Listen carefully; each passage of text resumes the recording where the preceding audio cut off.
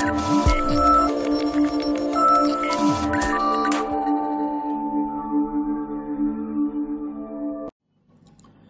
friends, welcome back to our channel. So in today's session, I would like to show you how to install the JDK software in our Windows operating system in order to execute the Java applications, right? So in the previous sessions, I have already shown you the installation, download and installation of Eclipse. So which can also be used to write the programs and execute the Java programs. So this is another way. So installation of JDK. So first let us check whether our system is having the Java or not. So for that, go to the run and go to the command prompt. So type Java C, press enter. So you'll be getting, see, Java C is not recognized as an internal or external command, operable program or batch file. So if you get this one, so the Java may not be installed in our system, or Java path is not set. Java path is not set. Now let us download the JDK and we'll install and we'll check the same thing. Right, so for that, go to the prompt, a browser. Right here, just give JDK.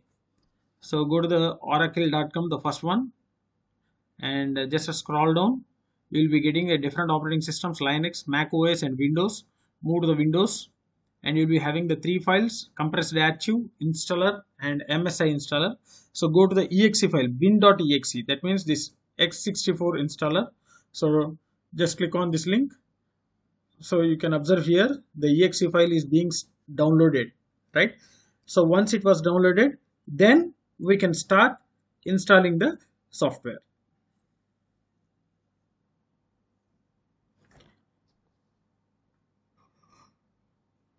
So our software has been downloaded.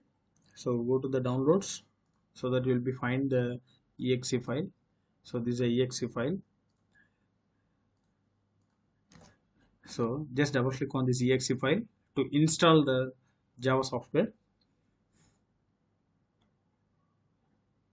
So you'll be getting the window here. Welcome to the installation wizard for Java SC development kit. So click on next and choose the path where it has to be installed. So I'll keep this path same in the C drive program files. So click on next. So it will start installing the software, Java software.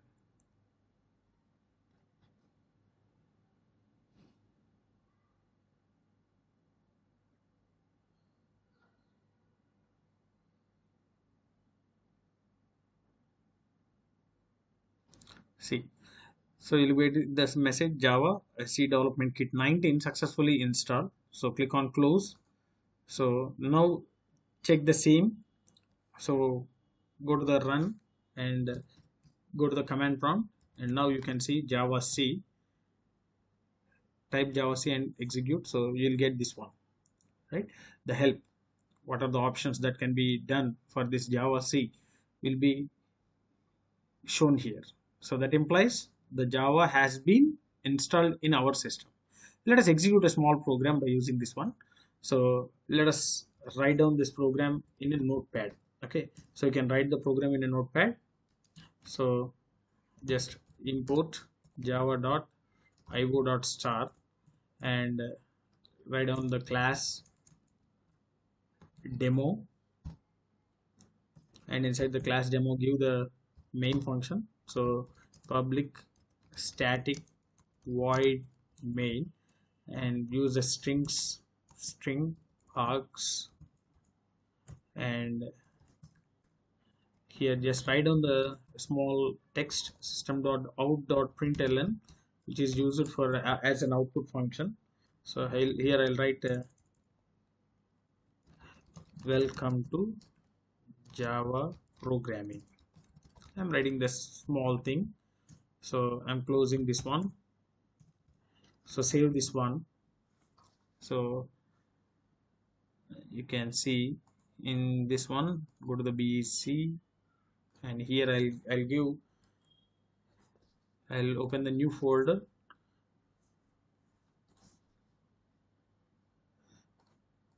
So I'll rename it as Java programs. So inside this Java programs, I'll give the name demo.java. Now go to the location, the same location, BC and Java programs, and here open the command prompt at this particular position. So you get the prompt here. So you can see Java C demo.java. So there is a small error in the program. So have kept the semicolon here, Java C demo.java. So if you don't get any error, simply again the prompt will be appeared. Now in order to execute the program, Java demo, so obviously we'll get the output here itself, right? So this is how we can install the JDK in our system to write and execute the programs of Java, right? So hope you understood this one. So you can observe here, once it was successfully executed, compiled, then a class file will be created, and this class file, from this class file, after execution of the program, we'll get the output.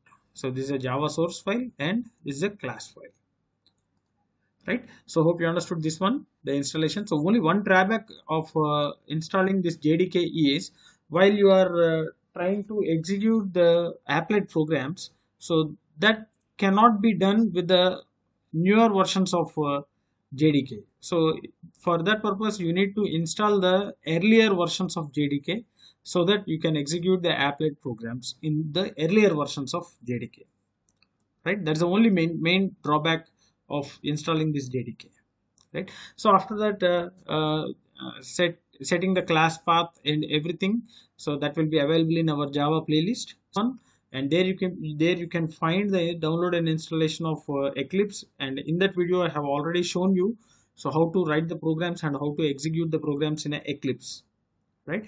And this is another way.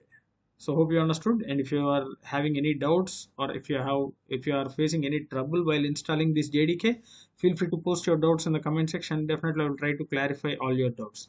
If you really enjoyed my session, like my session, share my session with your friends, and don't forget to subscribe to our channel. Thanks for watching. Thank you very much.